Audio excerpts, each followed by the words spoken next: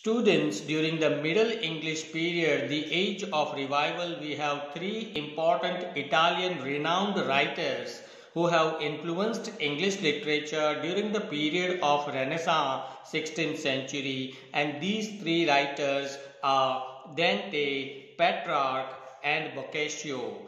Dante was an Italian epic poet who is known by Divine Comedy, which is written in 3 parts and 99 cantos. The second important writer is Petrarch, who is an important Italian lyric poet who wrote 100 poems, 100 lyrics addressed to his lady Laura.